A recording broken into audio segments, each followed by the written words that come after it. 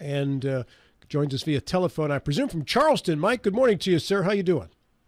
Hey, good morning. And, tough morning here at the state capitol. About 3 inches of snow. The roads are still pretty snow-covered. And I say on mornings like this, thank goodness for my pickup truck. Yes, sir. It gets me to work safely, but I'm pretty careful on the roads. I appreciate that. Just don't drive that thing 80 miles an hour because you're in a pickup truck, Mike. No. I need better tires if I'm going to do that. You know, this pickup truck now has about 250,000 miles on it. Good. And during the course of this campaign, I suspect we'll add another 250,000 to it. What are you driving? What is it? So it's an F-150, of course 2013, Yep. With those back the blue license plate, that back the blue license plate, and it's back the blue 001. So if you see me driving if you see somebody driving in a really old F-150 with a back the blue license plate, it's probably Mike Stuart. But, I do appreciate the time this morning. It's a rough morning, but hopefully folks are either home or driving safely to work right now. You are a candidate for Attorney General in the state as well. And earlier in an interview about 2 weeks ago with Craig Blair, he made mention of the fact, the Senate president, that he wanted to bring the death penalty into West Virginia, specifically for fentanyl drug distribution. You've talked about bringing the death penalty to West Virginia as well, Mike. Can you give us some details? Yeah, well, first, even before I want to talk about that, I just want to congratulate President Trump on just a remarkable victory last night, winning 99 of 99 counties, historic victory. But this is a big year, 2024. Yeah, Mike, and, in regards to that victory, I heard this morning that he won demographic groups that he previously lost in Iowa in his last run for president. A lot of those folks who had gone to Marco Rubio or Ted Cruz came back to Trump this time. It's hard to talk enough about the remarkable size of this victory. I know a lot of folks last night were talking about the race for number 2. I'll be honest, I don't think there's a race for number 2 or 3 or 4. This race is over. We need to coalesce behind the nominee. A lot of Americans are really, really frustrated with what they see as just a horrendous White House, perhaps the worst in our history, rising inflation, a border out of control, international conflicts out the wazoo. We had good, stable, strong, definitive leadership in President Trump, and I think it's a foregone conclusion he'll be our nominee, and I believe he'll be the next president. Mike, if Donald Trump is back in the White House and you're asked to be a U.S. attorney once again for the district, would you accept that position if you were elected as Attorney General? Well, the problem with that is I think I'm going to be the Attorney General, and I think I can do more for our country. This is the one thing that I want folks to understand as they look at this race. I mean, a proven prosecutor, former U.S. attorney, the personal pick of Donald Trump for that spot, working with the law enforcement every day, really committed to that role. But it's the role of attorney generals across our country, across the nation, that play the greatest role in fighting against that federal bureaucracy and those unelected bureaucrats that want to rain down and turn off the coal industry and shut down the gas industry and tell us we can't use gas stoves and that we're not allowed to have firearms anymore. It's state attorney generals, and frankly, I think I could play a bigger role in fighting with the president and a new administration in terms of pushing back against that bureaucratic state than I could even as U.S. attorney. I think I can play a national role in that respect, and I'm pretty excited by that prospect. Let's talk about capital punishment in West Virginia and what you would like to see, and whom would that punishment apply? Yeah, so I think what we're going to end up with in this session, I believe, are 2 separate death penalty bills. And I don't come to the death penalty lightly. It's that background of serving as a U.S. attorney and being up close, seeing some of these bad guys, and also watching the news stories. We just saw in Martinsburg, Abe Bean and Caden Spessert, state troopers that were executing just a misdemeanor warrant that were shot to the nick of their lives. And let me just say this to all your listeners, and if Trooper Bean and Trooper Spessert and his family are listening, my prayers, my family continues to keep you in our prayers. But we can't tolerate these types of actions against first responders. My bill is titled the First Responder Defense and Justice Act. It's very, very simple. And I don't think we should be rolling out the death penalty for every crime willy-nilly. But we need to be absolutely clear that what happened to Trooper Bean and Trooper Spessert, and I'll give you another example, Sergeant Corey Maynard. And I carry a wallet in my pocket filled with the faces of the victims of the opiate crisis that were victims during my term as U.S. Attorney, who I've gotten to know their moms and dads too well. But I carry one other thing in that wallet, and it's a sticker of Sergeant Corey Maynard, who's a state trooper that went to an ordinary call on an ordinary day. And I put ordinary in quotes because there is no ordinary day for first responders. They have no idea what they're going to walk into. And he went down to Mingo County, and he was ambushed, literally ambushed in the line of duty, shot multiple times. And as he lay bleeding out on the ground, this fiend took the butt of his rifle and walked up to Sergeant Maynard, true hero, and started beating on him with the butt of that rifle, cracking his skull open, of course leading to his death. I've seen the video. It is incredibly emotional.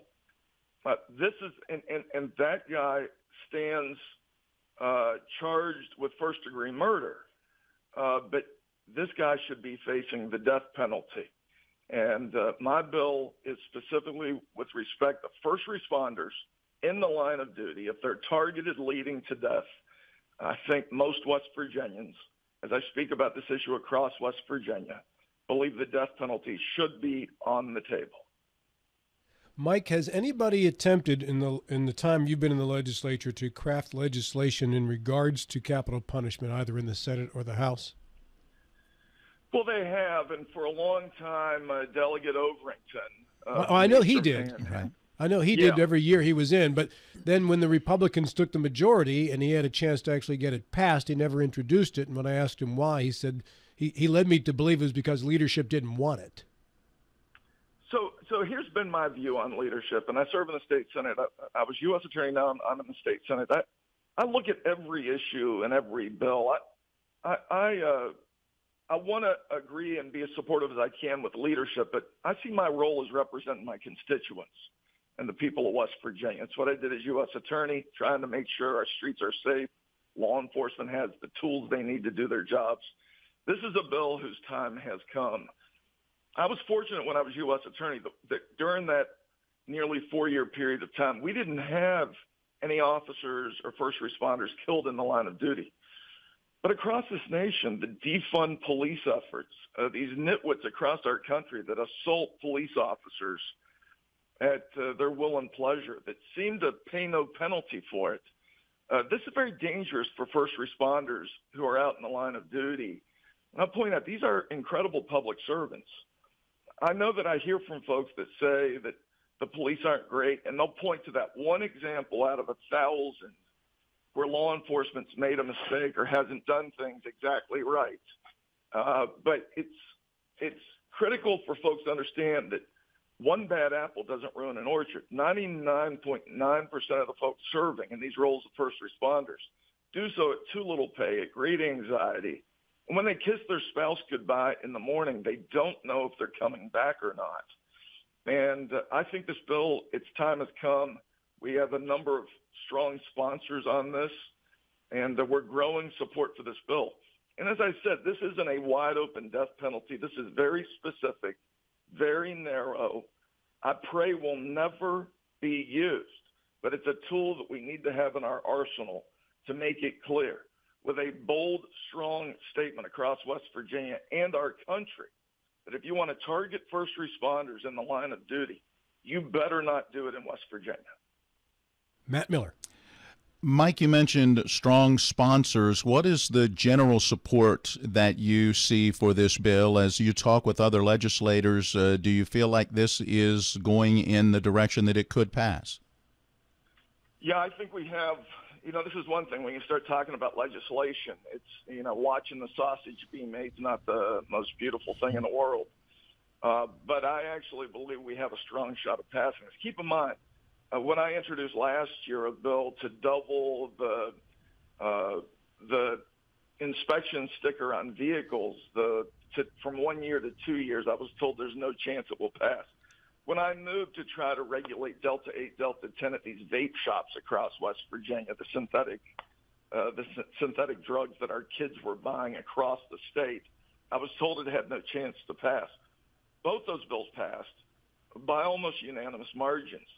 And so I'm just a big believer in working and spending my time here, not hanging out at dinners or events, but I work legislators one-on-one. And what I'm hearing from folks across West Virginia is that they support this action, and I think that has a big impact on legislators. And I'm getting text messages from folks I don't know that say, me and my family support this legislation. And so I would encourage your listeners that they support this type of action, a very limited, reserved, very clear use of the death penalty, hopefully never used, but it needs to be in the arsenal. If they support that, I encourage them, call your legislator, your state senator, your House of Delegate member, and let them know. I'll tell you, a dozen calls, 20 calls, it can have a huge impact. And I encourage folks to pick up the phone, send a text, send an email, and let your legislator know where you stand on this. We support first responders in West Virginia, and I think it would help morale. And we're at a point where morale is tough with respect to first responders across West Virginia. Recruiting and retaining new officers, new firemen, new EMS workers is perhaps the greatest challenge we've ever seen for these jobs in West Virginia. And we need to make sure we make the workplace as safe as we can for all those folks serving us every day. Matt, before you continue real quickly, just got notification Jefferson County government offices have moved from a delayed opening today to now being closed. So is the Jefferson County court system, too, closed for the rest of the day today. Go ahead, Matt. Mike, back to the death penalty, and one of the arguments that we often hear against it is that it actually costs more to deal with a person who is in that situation where they've been sentenced to death because of all of the appeal processes and so forth than it would to actually incarcerate that person for even the remainder of their lives. Is that a part of this bill in any way as far as what those appeals processes would be? And is it any different when you're dealing with first responders who most of the time those officers will have some kind of on-person or at least on-vehicle video that may make the case a little easier than an ordinary case where maybe you're relying solely on witnesses or circumstantial evidence? So I think it's a great question, and the cost question is the one that most often gets brought up. First and foremost, I would say, what cost is there to preserve the lives of our first responders? Sergeant Corey Maynard, and I guess as I've gotten older in life, I realize life is really about those special moments, that day you see your daughter go to the prom, when you see the birth of your grandchild, when you propose to your wife, those anniversaries, Christmas morning as you see your grandkids get up and the excitement around the tree. Sergeant Corey Maynard, who was ambushed in the line of duty, will never get any of those special moments again. His family will never be able to share in any of those special moments again. And so I understand the cost factor, but we have taken that into consideration. I think there's a couple points on this. One, the bill has been written in such a way, and me being a lawyer, as somebody who's worked at the federal level, I studied all 50 states in terms of the regimes that were in place. And I put together the simplest bill possible that is constitutional, that will pass constitutional muster if it's challenged. But I think a couple points on this. One, in the case of Sergeant Corey Maynard's ambushing and murder in the line of duty, that defendant is now pending trial. It'll be a very, very expensive trial. I suspect that if he were facing the death penalty, his counsel and he would be willing to cut a deal pretty quick, saving us the expense of a very lengthy, expensive trial in lieu of not getting the death penalty, but in exchange getting life behind bars without parole. Second point is that we do provide a process here where the aggravating circumstance under this bill is the murder of a first responder in the line of duty. Pretty easy to tie those things together. The jury in any one of these cases will make the determination as to whether, based on the circumstances with respect to the individual case, that the death penalty applies. Beyond that, the judge then will review to make sure from a legal standpoint the death penalty should apply. And then it immediately goes to the West Virginia State Supreme Court for the court to take a quick determination within 10 days as to whether the death penalty should apply. And there are a number of mitigating circumstances, whether it's the competency of the defendant and a number of whether the defendant is 17 years old or younger. So we tried to take into account all those issues that might be a concern. This bill will pass constitutional muster. The fentanyl bill, I support it. It's more complex. It's more difficult because, as you know, then you have to get into when you talk about fentanyl, the power, the potency, the quality, how do you measure it, but for or most likely, did the fentanyl lead to death? Those are harder things to prove. But my bill, very, very simple, and we'll send a bold statement to folks across the state of West Virginia, across the country, as to our support of law enforcement. And so I know that was a long answer, but yeah, we've taken those things into consideration. I don't believe this will increase cost, but if it did, I think it's a worthy cost for us to bear.